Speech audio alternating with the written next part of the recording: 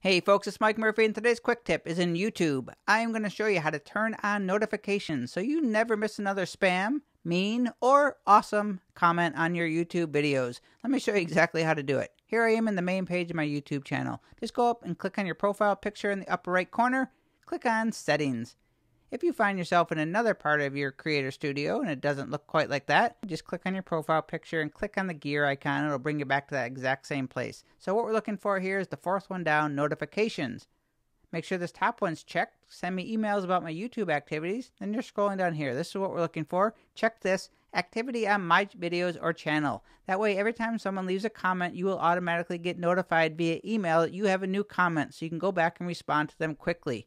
You can find the comments if you go back to your Creator Studio, look in the left column here, go under Community. This will bring you up to all of your comments. You can see published comments, held for review, and these are the great spam ones that you get. That is your quick tip. Just go up to your profile picture, click on the settings, go to notifications, make sure this is checked, and now you will be notified every time you get a comment on your videos. Cheers!